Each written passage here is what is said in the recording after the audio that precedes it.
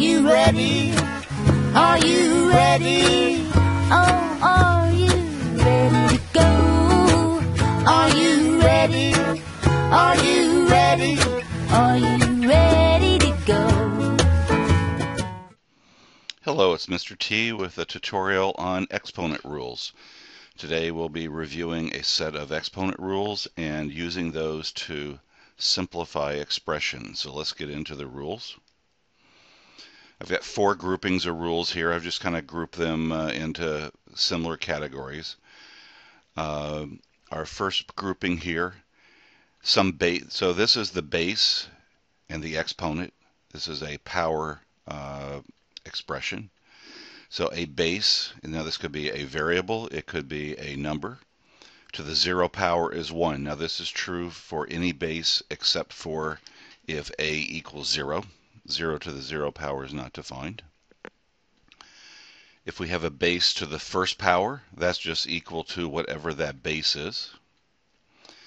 And when we're working with radicals, frequently it'll make the problem easier if we convert the radicals to fractional exponents. This will be particularly true in some higher level math. So the regular square root of a quantity is equivalent to that quantity raised to the 1/2 power. And then the general rule, there are other roots, these are called. This is a square root, so there's an invisible 2 here. But there could be a cubed root, a 4th root, a 5th root, etc. And the quantity under the radical sign may have an exponent. So if we have an expression that looks like this, the root becomes the denominator of the exponent, and any exponent under the radical sign becomes the numerator. Now in all these problems, m and n can be any real number, so these exponents can be integers, they can be fractions, they could be decimals, etc. Now the next 2 rules are some of the most commonly used rules. If we're multiplying 2 things, now the critical thing is both bases have to be the same, so like x and x, or 5 and 5. If the bases are different, then this rule does not apply. But to multiply 2 things with exponents, we add the exponents. And to divide 2 things with exponents, we subtract the exponents. Okay, this next grouping gives us sort of the equivalent of our distributive property for exponents. So we have some quantities with exponents outside of a parentheses. So this exponent applies to everything in the parentheses. If the quantity inside the parentheses has an exponent, then we multiply those exponents. So when we have a power to a power, we multiply exponents. When we're multiplying 2 powers, we add the exponents. If inside the parentheses there is more than one term, we apply this exponent to both terms. This might be a number, so this could be like 3x, so we would have to raise the 3 to the nth power as well as the x to the nth power. And if we have division, we again apply this power of n to everything in the expression. Now by policy or by convention in algebra, we will be writing our final answers with only positive exponents. So to change the sign of an exponent, we move it to the other side of a fraction.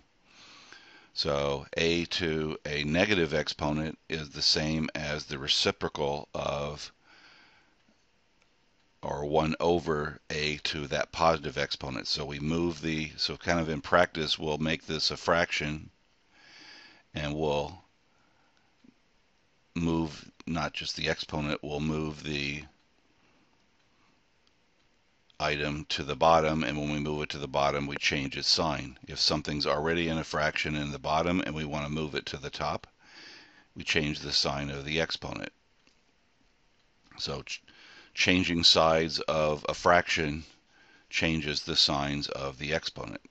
So let's look at a few sample problems using these rules. So let's start here. It's fairly simple. So we have 2 expressions multiplied together. Now these are different bases, but they don't have exponents, so we're just going to multiply those together. So we're going to get 3 times 4. I'll just show that.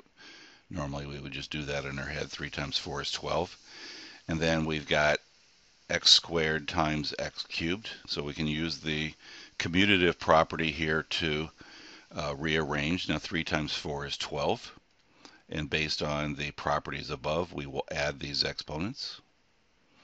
And our final answer here for this one would be 12x to the 5th. Now here we have two things multiplied together and they have the same base.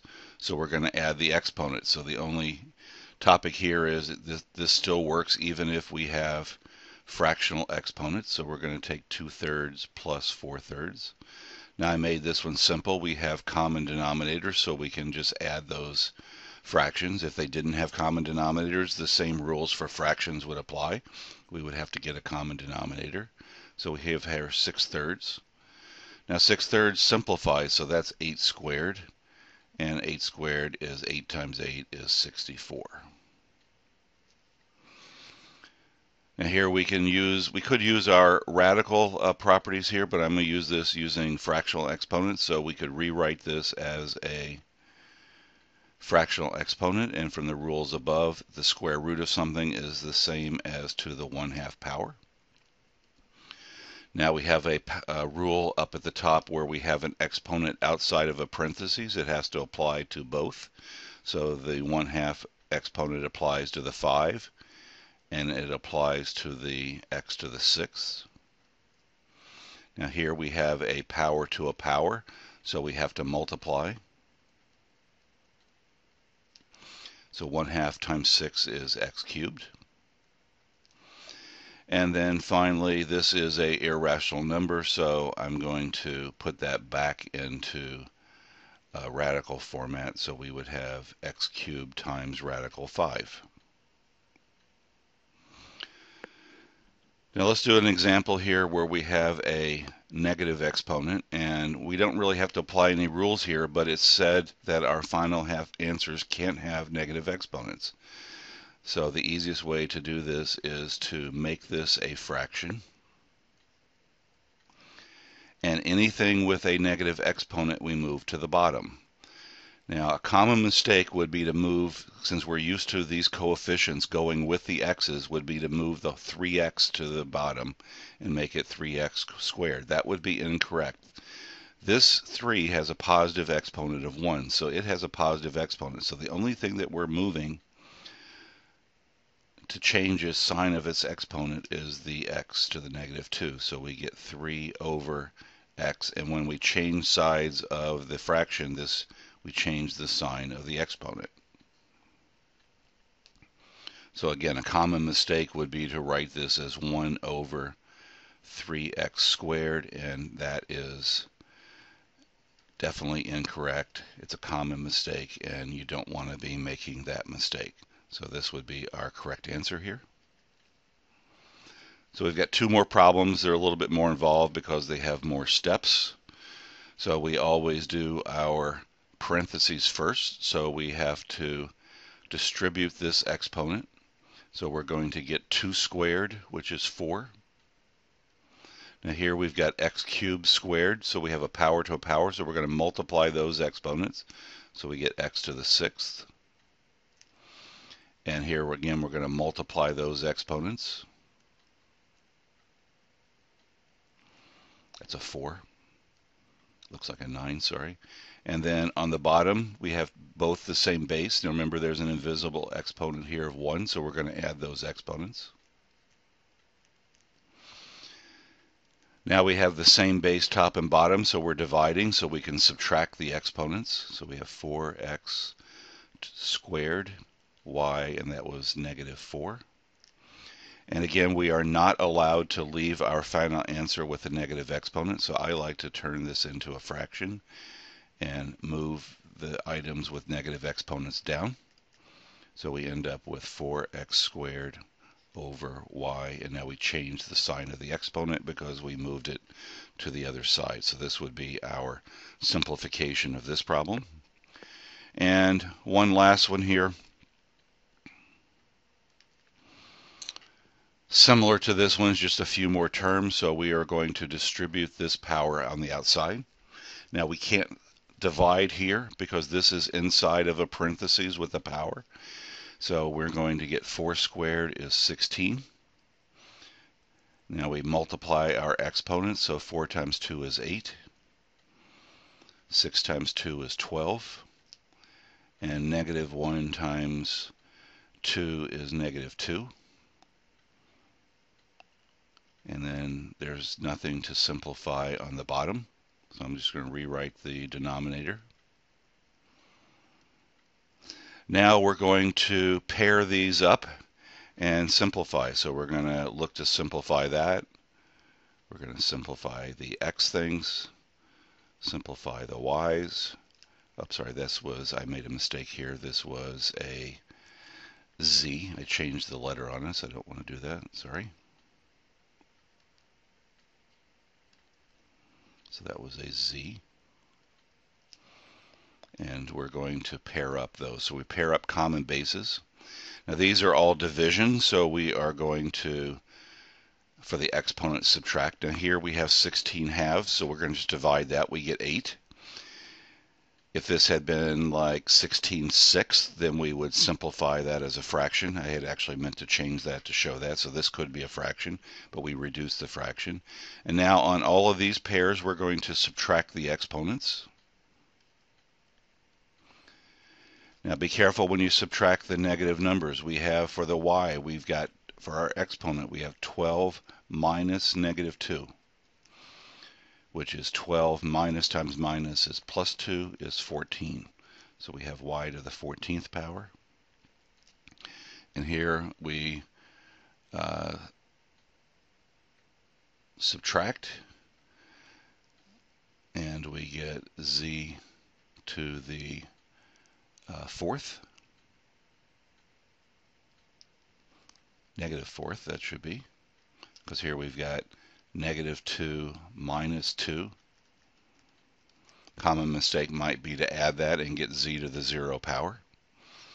And now we have two exponents that are negative, so we have to make this a fraction and move the x thing to the bottom and the z and change their signs. And so our final answer here would be 8y to the 14th divided by x squared z to the 4th. Let's just do one other thing. Let's assume, I'm going to change the problem. I had originally intended one of these things when we simplify them to get in here a z to the 0 power or some letter. So let's assume, again, I don't want to confuse you, so we're kind of making up a brand new problem. So let's start over here. Let's say we had 8x to the, let's just make a totally different problem, y to the 0 z cubed. Let's say we had something like that. Now remember, when we have anything to the 0 power, that just becomes a 1. So this would be 8x squared y. I keep messing up my y's and z's, sorry.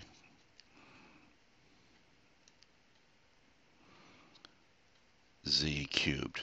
So the numbers with the 0 power are going to disappear because they become a 1. And when we're multiplying by ones, 1 times anything is just itself. So when we're doing problems like these, we might have it set up where when we subtract these exponents, we get a 0 on one of the terms and they'll disappear. Up here, this might be a common mistake. You see negative 2 and positive 2 and think that it's 0. But remember, we're subtracting, so negative 2 minus the positive 2 was negative 4. So we have our answers here. Again, we are applying these rules, which you will need to memorize. As you use them, they'll become common sense. And good luck simplifying expressions. Are you ready? Are you ready? Oh, are you ready to go? Are you ready? Are you ready? Are you